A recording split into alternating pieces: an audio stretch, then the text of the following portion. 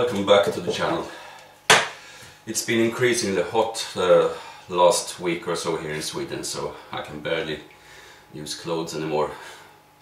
I have had to sort of learn how to make some kind of man bun, I suppose, because I can't even have my hair hanging down on my back, because that's also too hot. So I just have to accept that I'm a little bit undressed during this weather. I've been working on some pretty boring stuff in the renovation since last time I made a video. Putting boards up in the ceiling, finishing the exterior paneling. But I didn't really feel like it was necessary to film that. So I just waited until now, when I have a more interesting project going. Some friends of ours are getting married, and they are very much into the Viking and medieval scene. And I thought it would be nice to make them a little gift.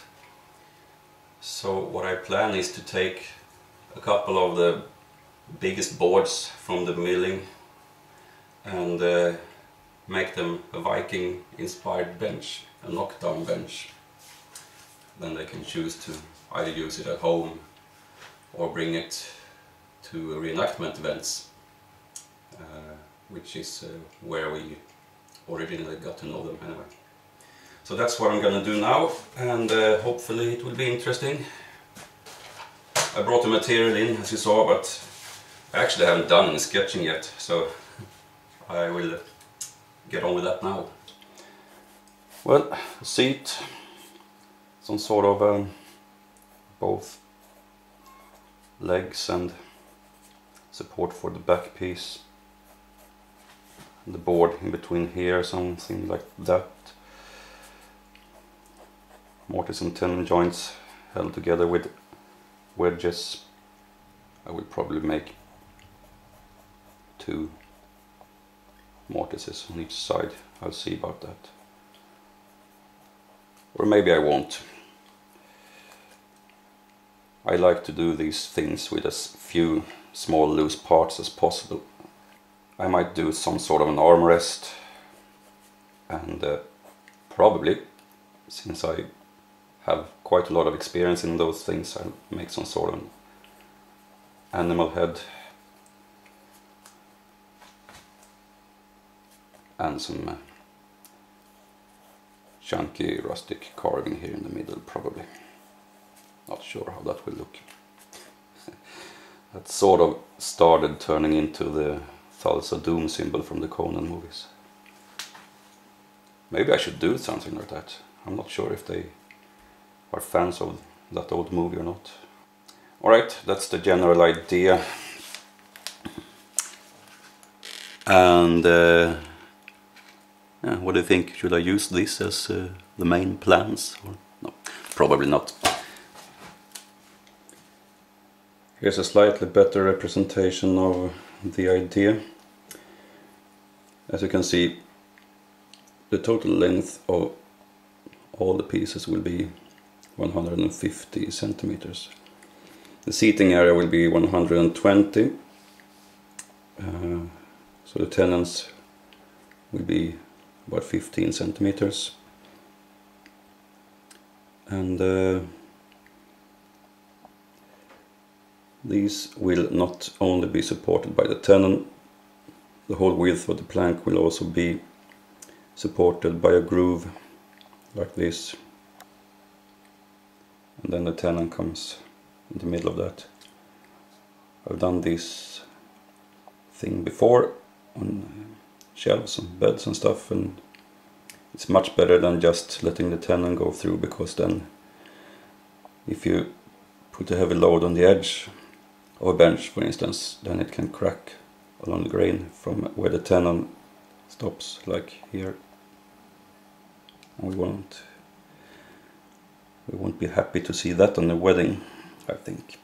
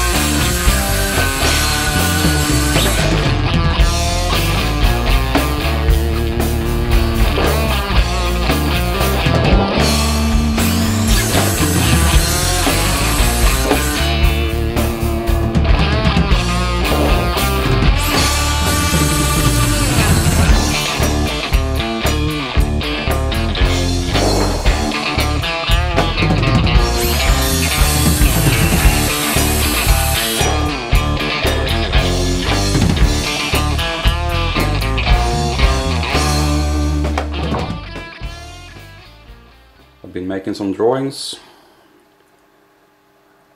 trying my own seating position, looking at some chairs, and this is what I came up with. I decided I wanted to make the base and the back in a 90-degree angle if the wedding couple would choose to put this bench inside against the wall.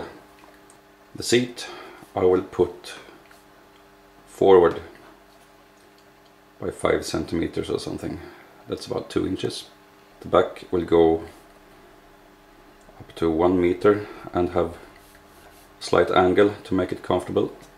It will not be supported all the way inside of the gable as I was planning to, because it has to lean back. It will run all the way, but it will not have any support on the back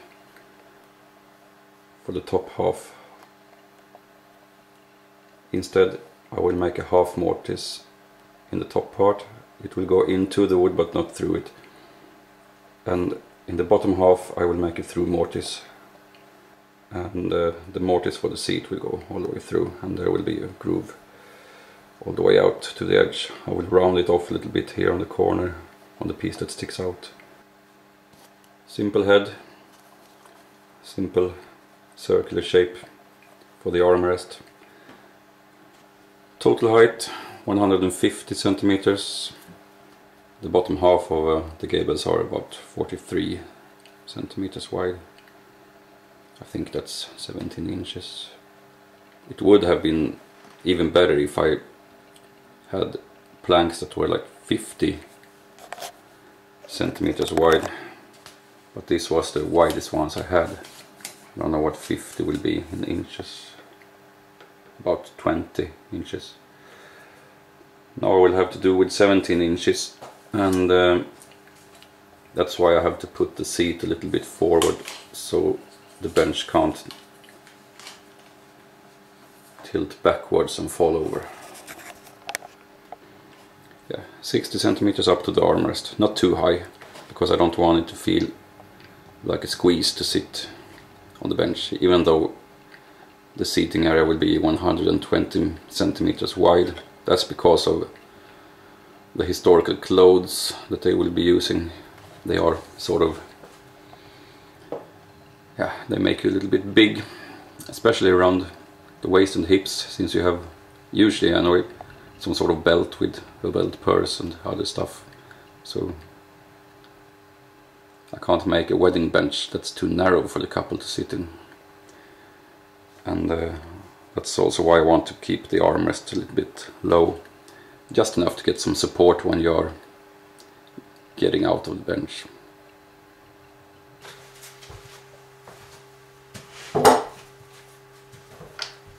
I just have to plane the timbers a bit before I start laying the cut pattern out. So you can see it's not exactly flat. It doesn't have to be perfectly flat for a rustic bench like this, but well, you just can't really let it be like this without trying to fix it a little bit. And also the surface isn't that nice anyway. This is a number 6 bench plane. It's what you would probably refer to as a jack plane. Number 5 is more common. The bigger one isn't used that often, but since it's quite a big piece of timber, I thought I'd try that one. You can also use it as a small jointer if you want to.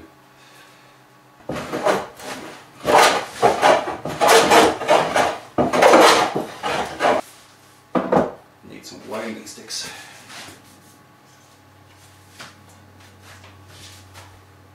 This will do.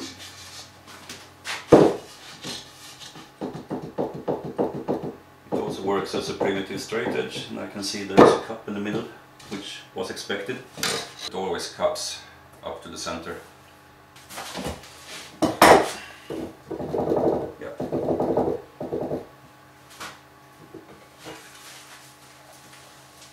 So need to take out the center, and the far right corner from where I'm sitting is high, so I will first take the center and then I will plane diagonally like that to take that out.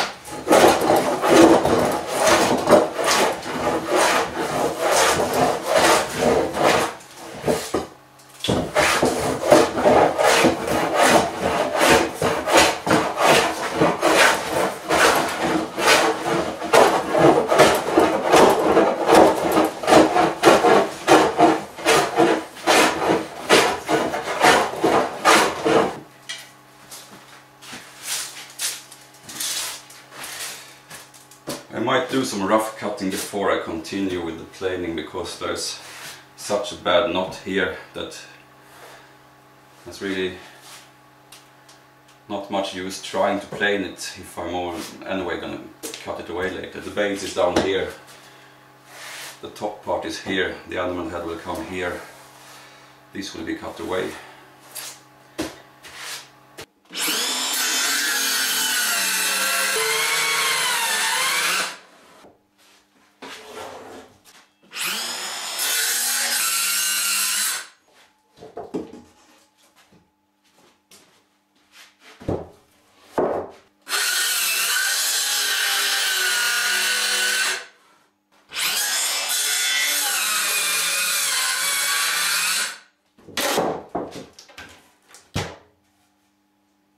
I will use the planing stop.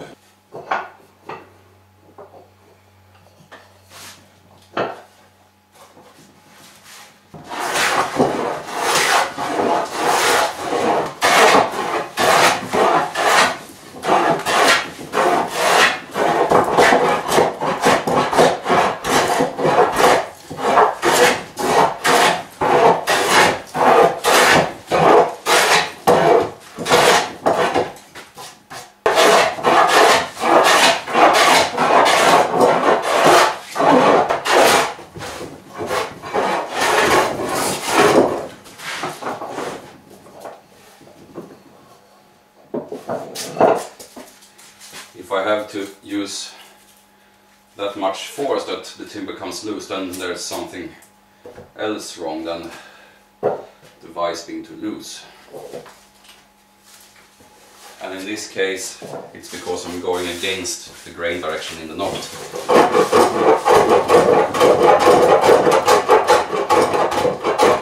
You could also try this trick. Spray a little bit of water. Some people object to that. They say you should never use water when you're planing. So they use some sort of alcohol instead.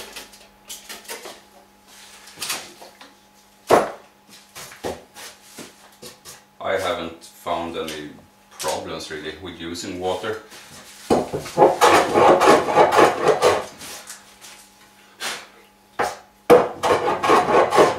But if you use so much that it gets your steel, your blade, wet, then you should take it out and wipe it off so you don't get rust on it. But maybe there are some other reasons not to use water, use alcohol instead, that I don't know about. If you know about it, put a comment down and let me know.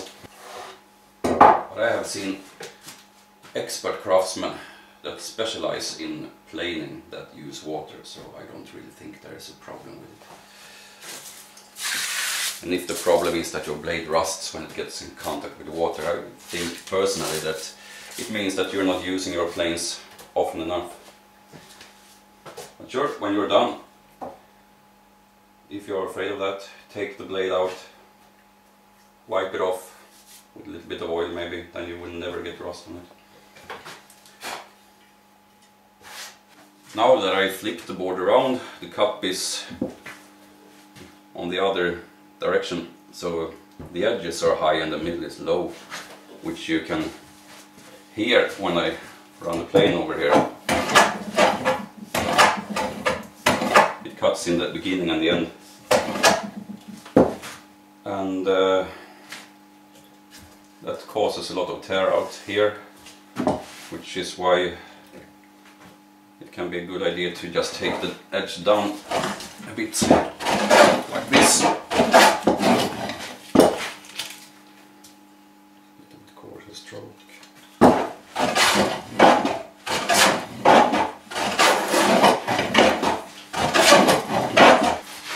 I'll do so on the other side as well. Mostly because this ugly knot here is no fun planing.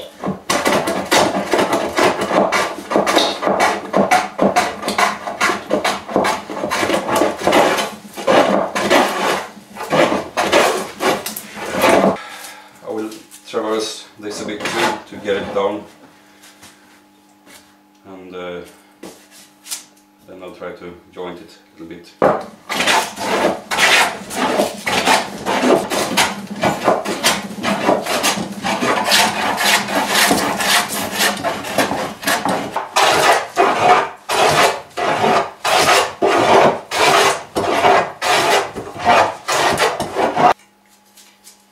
Number 4.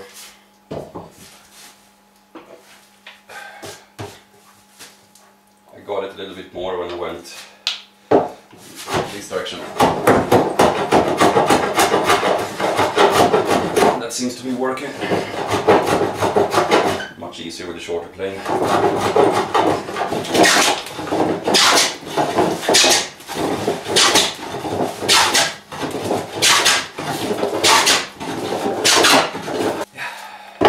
As you can hear, this is a low spot. It cuts here and here, before and after.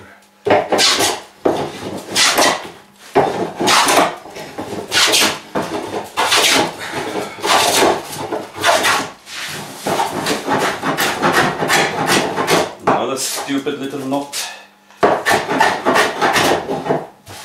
It's just so disappointing when you run all the way and just get stuck at the end because of a little knot that you will cut away in the end anyway.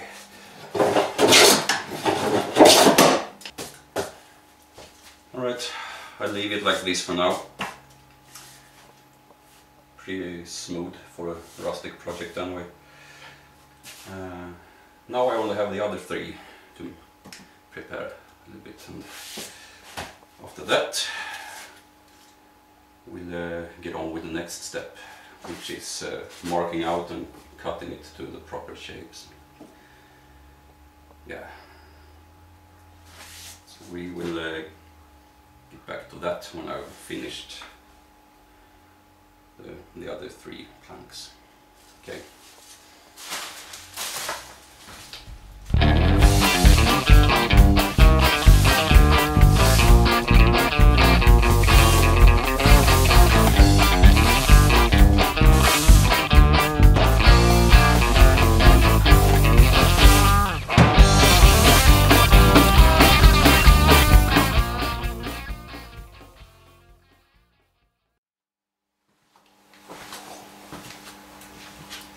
Alright, it's a new day in the workshop, slightly cooler today so I can wear a little bit more clothes without dying. I finished the planing on all the 4 timbers, and apparently I chose the worst one to demonstrate the planing on, the one with the worst knots. Anyway, it's done now to such a degree that it's totally okay for a rustic bench like this. And now I'm gonna lay out the cutting pattern for the gable ends with the dragon head and the armrest and the legs in the bottom. I'll start with that and I'll do the seat and the backrest when those are done. Right, let's do that.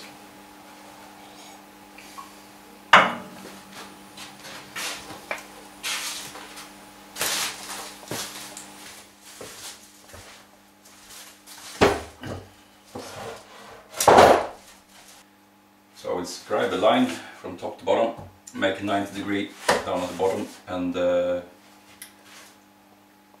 work from there. Just laying out the basic measurements, and then I'll copy those to the other piece. So I make them more or less the same. Doesn't have to be exactly the same, but well, more or less. You'll see.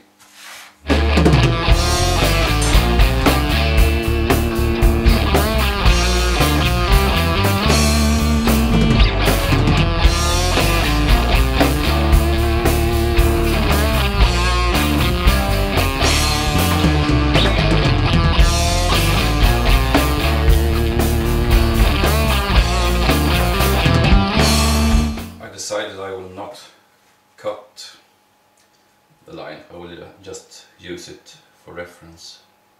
I think it will look better with the live edge left more or less as it is. But I will cut this so I get a 90 degree angle to the reference line. Alright, let's see. Measurements.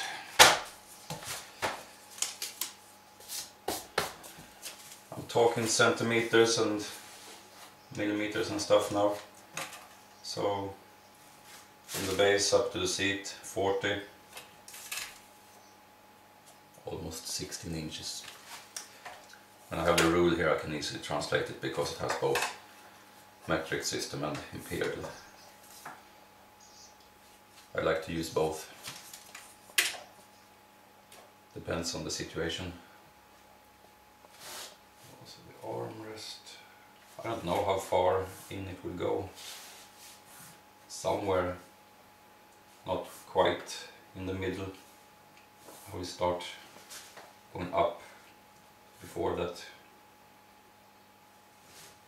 Maybe 2/5 in or something. I'll just draw it on there and see what it looks like.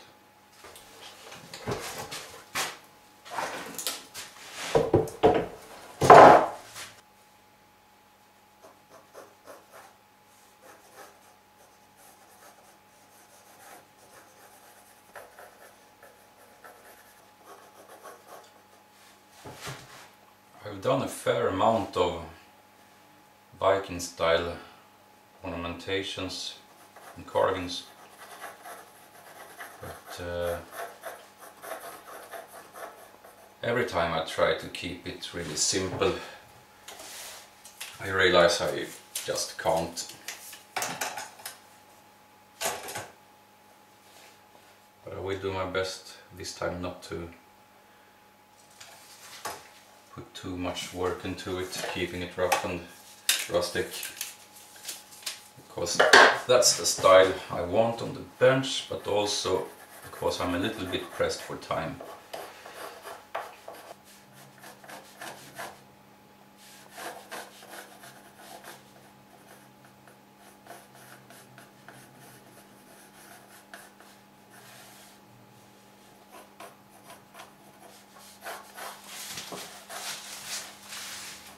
Sure if this looks like a Viking dragon, it looks more like some sort of dog, I think.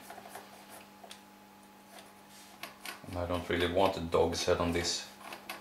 The couple that's going to get it, they are dog owners, so of course I would love to have a dog. Something like this.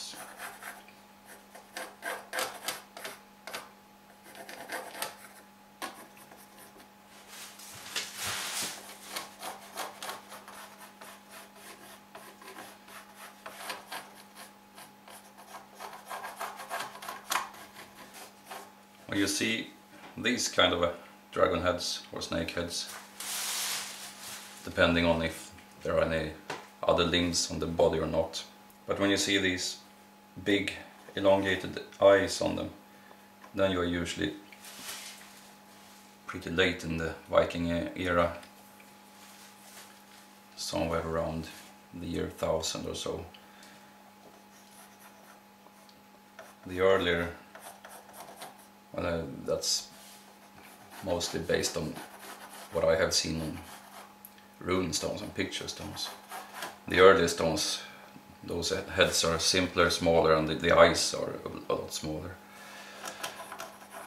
So this is some sort of late Viking style, but I just prefer them. I think they look better, so I usually do them like that. I'm just gonna repeat the process on this one more or less, but there is an irregular spot down at the base. There's a knot that makes the edge come out a little bit more, so I'll have to measure a little bit on the first one, try to match it with that.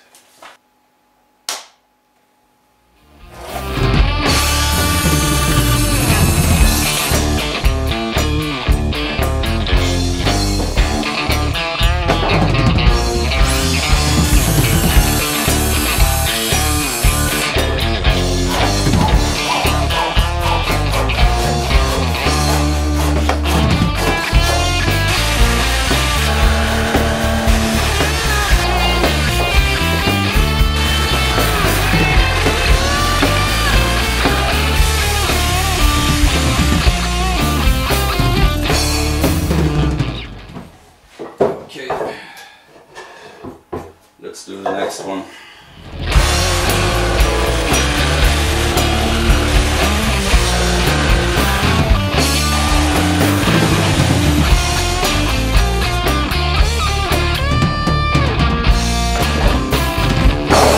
Okay, time to do the layout for the legs.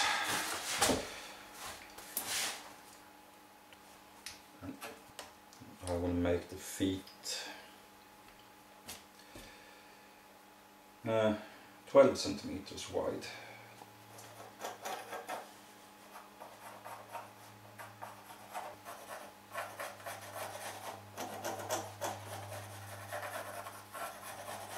Yeah, there we are, I think, something along those lines, and the little knob here.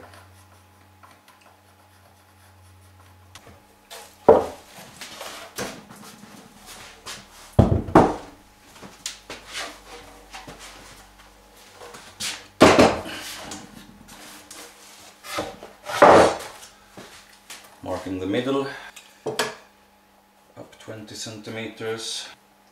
So on this end I will not do 12 centimeters, I'll do 11. It wasn't quite as wide as the first one.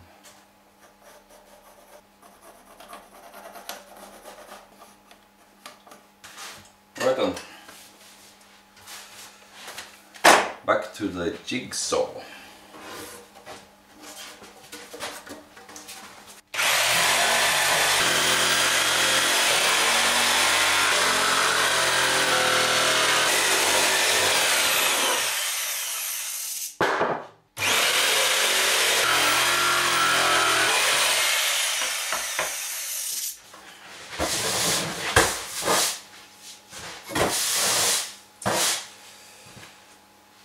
Well,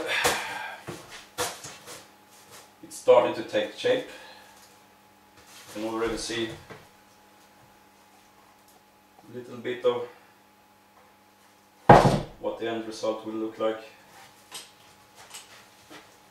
Next step is to take the back support and the seat. Can't remember which one is which here. The side. Oh, this is the back, this is the seat. Should be an S on this, there's a B on this. That's gonna be tomorrow's project, because it's getting late today and dinner's coming up. So I'll continue with that tomorrow. I'll just clean up a little bit here before I end for today.